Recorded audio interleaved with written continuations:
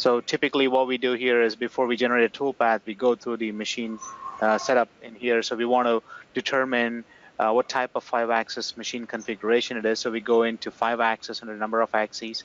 And then this gives you the option to specify the machine configuration where the rotation axis is both on the head, like we pick head, like if you have a C and a B or A and a B, if the rotation is on the spindle itself, where the part remains stationary on the machine, and then you would pick configuration head, or it could be a combination of a rotary table and a rotary head, or we could be like a trunnion type of machine, which could be table.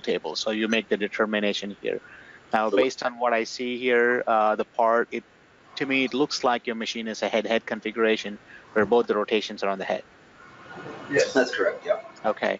Now, your machine can handle computation of the gauge length at the control level, so you can basically just clear this checkbox in here, and you put the gauge length as 0 over here if you're doing like what is called a TCP on, or if its controller does like a G48.1 or G48S1. Each controller has its own way of handling it, so you don't have to double compensate here, so you can put the gauge length as 0.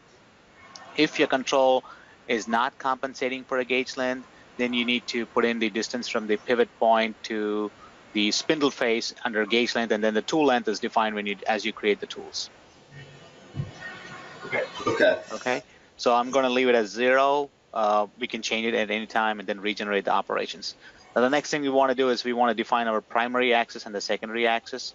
The primary is the rotation of, could be typically like a C axis, which rotates about parallel to the Z. We could pick the primary axis, and then the secondary axis could be rotating about the X or the Y, depending on how your machine is set up in here. So that could be your A or the B, and you can specify rotary axis limits as well, where you can specify limit for the secondary, or you can even say user defined. And for example, I could say the secondary can go maybe like -100 or 110 to +110, depending on how your limits are established for the machine. So you can look up your control, and you can see based on what they set for the limits. The primary also, you can set a limit like 0 to 360, or if there aren't any cables or anything in the way, then most machines can go like no limit, which is plus or minus infinite.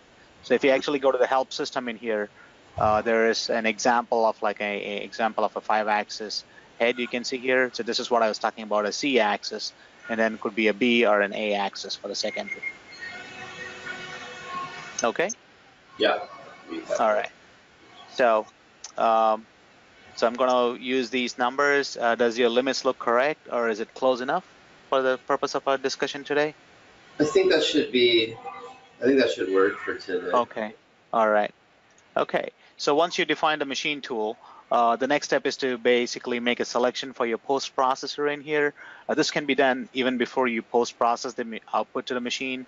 We've developed posts for several different 5-axis machines, and each machine would be like customized for post. Like for example, here we have different Fager controllers. Are you using a Fager control, or what is it that?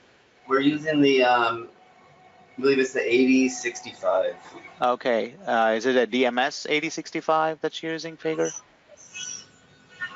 Yeah, yes, it is. Okay, and the post can be edited and tweaked around here, so we can customize the post. So if you take a look here, in this particular case, we are calling out a G48S1, which is their basically the tool comp on for the gauge length. So the S1 basically activates it, and an S0 basically cancels it out right here. So you can see a G48S0 in the program end.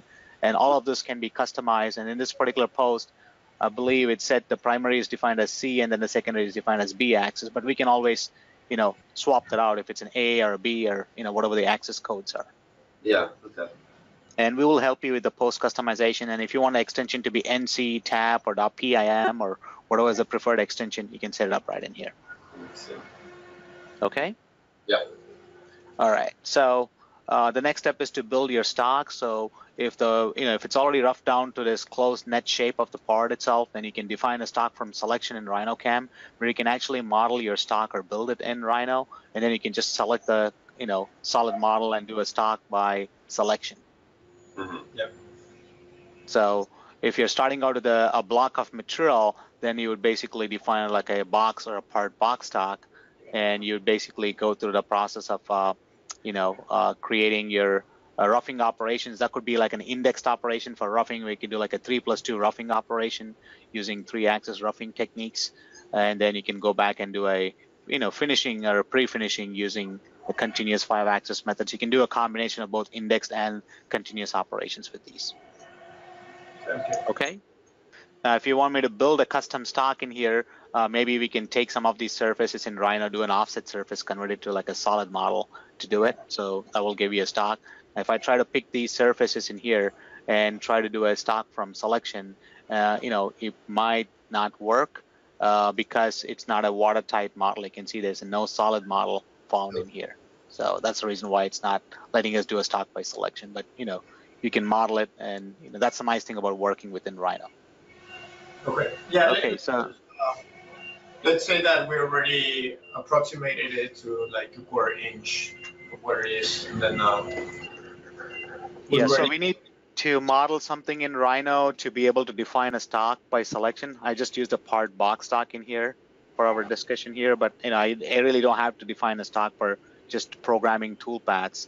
I can just do a delete stock and just work with it. We're mostly just interested in kind of like doing the swarfing. Okay. We've already roughed it, and we don't need to do that. Okay, so we'll go into 5-axis, and we can do a swarf machining. Yeah. And now we pick the wall surfaces, and then we can do a floor surface or a floor curve. So I could do a surface selection in here, curve selection. I could say select the curve. I can pick this curve edge, the surface edge right there. So you can see we are using Rhino selection tools. And I can select this as the wall surface in here. So basically you select your surface, and you check the surface normal direction, and then you can pick your curve selection. So we display the surface normal direction based on what you have in Rhino for the surface select. And if you want to flip the normal direction, you can always flip it in here. And then you make a selection for your tool. You can have your library of tools loaded. You can pick the tool that's most ideal for this process. You can pick an end mill, a ball mill, a corner radius tool, or even like a taper tool, depending on what type of tool you'd like to select. Great. The tool that we were using for that was a 10-inch long bit with a 1-inch diameter. Okay. Okay, so I'll do a 1-inch here, and then the tool length I'll put in 10. I'll update the tool diameter to 1 inch. I'll just put in a holder diameter of 1.25 inches. Holder length is actually 10 inches on the tool. Oh, flute length was 10. Okay. Yeah. Excuse me. So yeah, I'll just... yeah, 12. Okay, so I'll do a save as new tool. Automatically update the tool number here. So we have a 1-inch flat mill defined. You can set your feeds and speeds. You can also load them from the tool. The clearance, there's different ways we can define it in 5-axis. So you could do a planar clearance, or you could do a cylinder clearance, depending on what your cylinder axis is defined about. You can establish that. So you can do, if you want to do a cylinder clearance, you can put that in there. And you can specify a radius for it also. You can change the radius, or you can just do a planar clearance as well. Just question. So also in the folder that we sent you, there was an MTD file. I don't know if that works with RhinoCam the same way, but it's a file that we would pull into PowerMill that is, it's a model, effectively a working model of the spindle head that we're using. So when we run simulations, we can actually visualize the specific head that we're. So we do not read an MTD file. So what we do is, let me go back in here. So in the machine tool setup, we have machine definition. We have an option to do load from file. And there is a machines folder in the install directory. You'll probably see it even in your copy of RhinoCam. So if you go into the machines folder, there's already a pre-built list of machines, but we can add additional machine tools in here. So for example, if you consider one of these 5-axis routers in here, you need an XML file which establishes all the kinematics. You can open with like a text editor, like a notepad. So it basically has the mapping of the machines, like the head and stuff like that. And then an STL file that represents each of these X, Y, Z, and then the rotational axis. So if I pick one of these in here, let's say I want to just grab this one, that would be a closest one to what you have. You can actually see that it'll display the machine tool and over there. But you need to have a stock to be able to run a simulation with the machine tool. This just basically shows you with the machine tool on during the simulation, but it doesn't check any collisions or interference with the machine itself. It just helps you in visualizing the orientation of the tool when you run like a simulation.